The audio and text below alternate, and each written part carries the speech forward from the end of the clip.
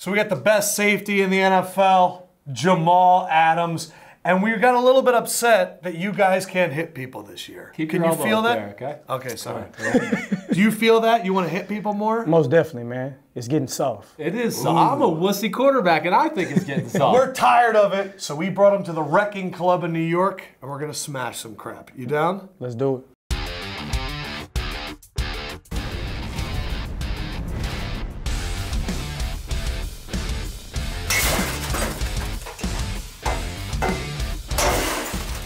For all of my haters. That's incredible, the ceiling came down. We're tired of your constant winning and your sustained excellence, and you get all the calls, and we're just done with it. I hate you so much. For those who said I couldn't cover Gronk. Damn. Holy crap. Wow. I felt like a lot of that came out of you there.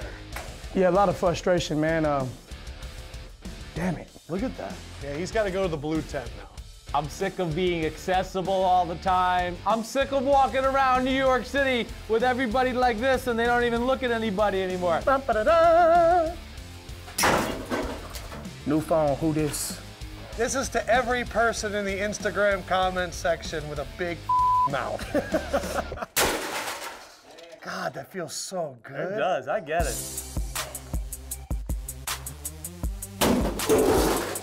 Man, that was a good one. They're doing an hour-long Phil Simms special.